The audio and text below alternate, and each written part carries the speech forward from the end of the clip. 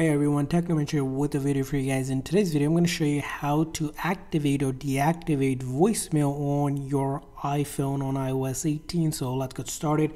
So the first thing you want to go ahead and do is go into your setting on your iPhone. And then once you're in your setting, you're going to scroll all the way down where it says apps. And then scroll a little bit further down to find the phone setting here.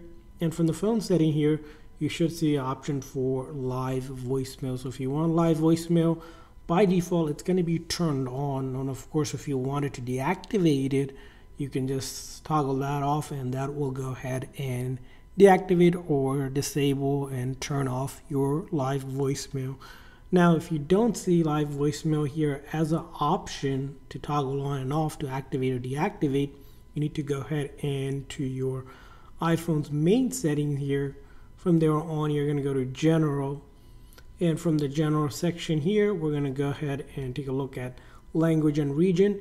You need to go ahead and change this to US or the UK, so United States, or of course United States or United Kingdom are going to be the two options you want to try to get live voicemails. Those regions are supported. And it's supported in some region it isn't. So if you don't see it, it might be because it's not supported on your region. So that's how you activate or deactivate voicemail on your iPhone on iOS 18. I hope this video was helpful. If so, please consider a like and subscribe button for more tips and tricks for your iPhone and other iOS devices. We'll see you guys next time.